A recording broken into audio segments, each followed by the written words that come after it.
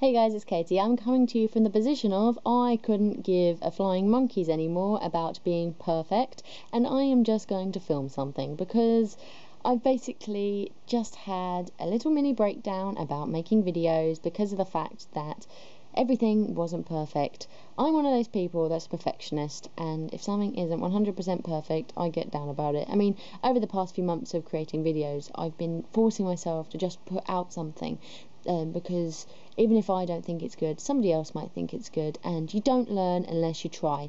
So that's what I've been doing over the past couple of months, but today, I don't know why, all of a sudden I decided that it wasn't good enough.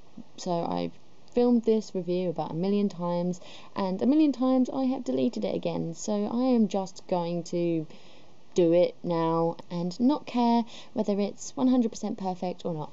Today I'm going to be talking about Shades of Grey by Jasper Fforde. Now, Shades of Grey is set in the future, hundreds of years in the future, in fact, where society has changed so much that it is now run by colour, and whatever colour you can see denotes how high up on the social ladder you are. If you can see purple, for example, then you are at the very top of the ladder and are highly respected. But if you can't see any colour at all, then you are a grey, and you are at the very bottom of the ladder. So this story actually revolves around Edward Russet, who is a red, and he and his father are going to East Carmine, where his father is going to be a swatchman, which is basically a doctor in our world. On his way to East Carmine, he meets Jane, who is a grey. He then again meets Jane in East Carmine, and that acquaintance is something that truly changes Eddie as a person. He learns that the society isn't actually all that it seems. There is a lot of underlying truths that aren't known to everybody. I thought that the world building in this story was absolutely brilliant. Upon reading the book, you are dropped into a world where the society has been running for hundreds of years. It doesn't tell you in one section. It gives a gradual knowledge of what's going on and the history of the society of colour, and I think this is absolutely brilliant. And this does make for a slow read, but I don't see that as a negative point. A lot of the time in books, if you are dropped into a society, you get just a section of a synopsis about what the society is about, but in this it doesn't come across the same way.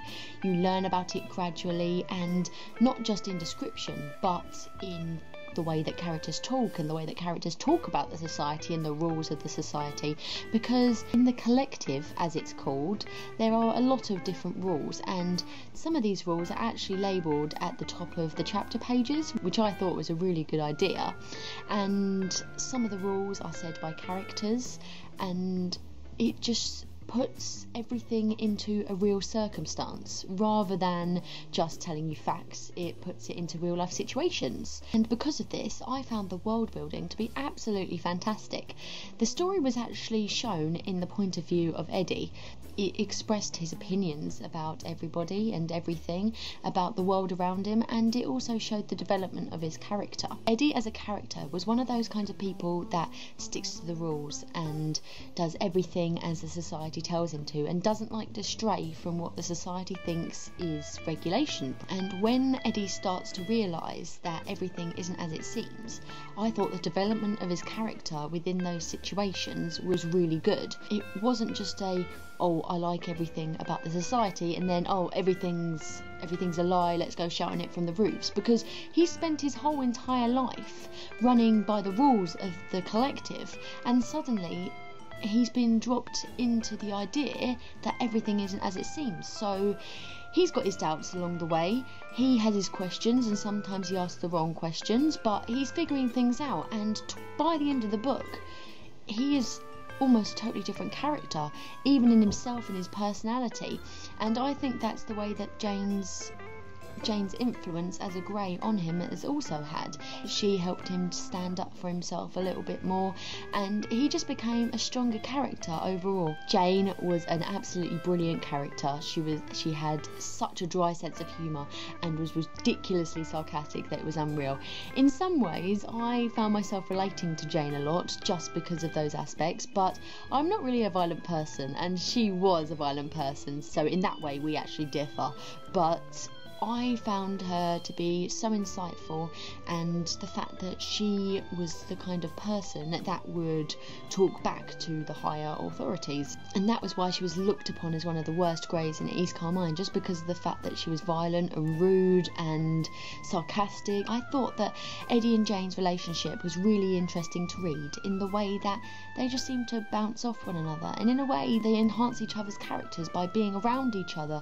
They made each other learn new things about the other, and although for the majority of the time Jane hated Eddie, you could sense that there was a mutual agreement somewhere deep down between them both.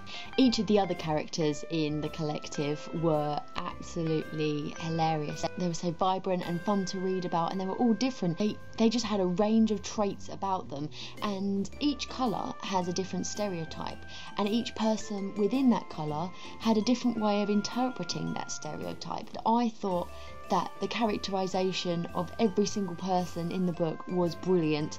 Everyone was thought out, nobody was missed out, and there wasn't any one person that lacked characterisation and personality. For a book to have so many characters with so many personalities, I just think that's a feat to keep you actually interested in itself, because sometimes when there are more than about 5 characters in a book, it gets a bit confusing, and characterisation isn't generally as deep and intricate. But I found myself understanding each character, and even though I got annoyed at a lot of the characters, at least I was feeling something towards those characters, and I thought that was an absolutely brilliant aspect of the book.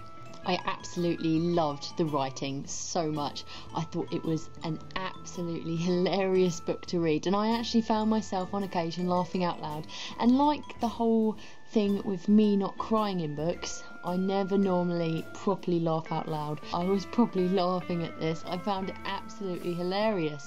It's just the bluntness of it all, and I think the sarcasm of the characters also enhanced the hilarity of it as well. There were some sections that were so stupid that it was just so funny. Sometimes the characters were so naive, and what we find obvious in this world may not have been so obvious in their world. Let me just find something.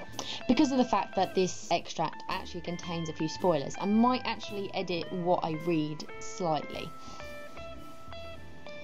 I showed him the utensil that had been embedded in my backside when I was thrown into the Yetavio. It wasn't really a spoon, but then it wasn't a fork either. It had a spoon-like shallow scoop, but with the addition of the 3 tines of a fork. I handed it to Demauve, who stared at it intently. I call it a spork, I said. How ingenious, remarked Violet. Whatever made you think of a brilliant name like that? It's engraved on the back. Oh. It's just little things like that. Like, it's just little quips, little quotes, little things that you can remember for a long time, and I think that's what's so brilliant about Fforde's writing. I've heard a lot of really good reviews on Fforde's books, including his Thursday Next series as well, which I plan on reading sometime in the future. But he likes to bring in other stories that we have in our world at the moment.